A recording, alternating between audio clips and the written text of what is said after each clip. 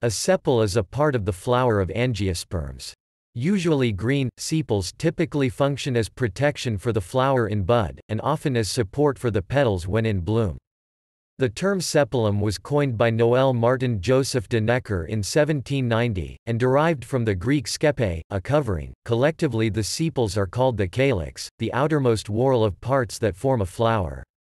The word calix was adopted from the Latin calix, not to be confused with calix, a cup or goblet.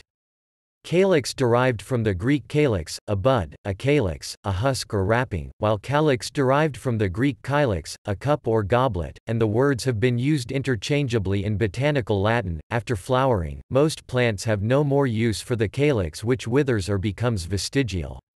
Some plants retain a thorny calyx, either dried or live, as protection for the fruit or seeds.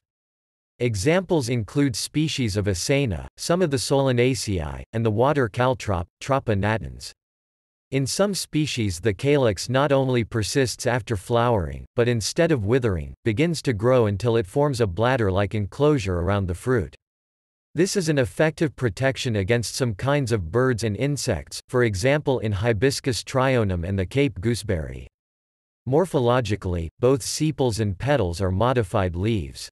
The calyx and the corolla are the outer sterile whorls of the flower, which together form what is known as the perianth. The term tepal is usually applied when the parts of the perianth are difficult to distinguish, e.g. the petals and sepals share the same color, or the petals are absent and the sepals are colorful. When the undifferentiated tepals resemble petals, they are referred to as petaloid, as in petaloid monocots, orders of monocots with brightly colored tepals. Since they include Lilialis, an alternative name is lilioid monocots. Examples of plants in which the term tepal is appropriate include genera such as Aloe and Tulipa. In contrast, genera such as Rosa and Phaseolus have well-distinguished sepals and petals. The number of sepals in a flower is its morosity. Flower morosity is indicative of a plant's classification.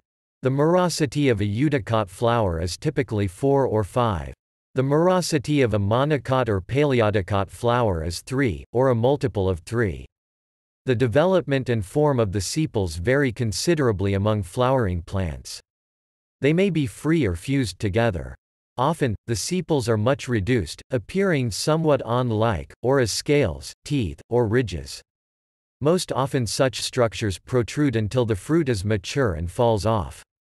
Examples of flowers with much reduced perianths are found among the grasses.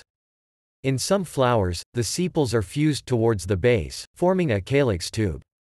In other flowers a hypanthium includes the bases of sepals, petals, and the attachment points of the stamens.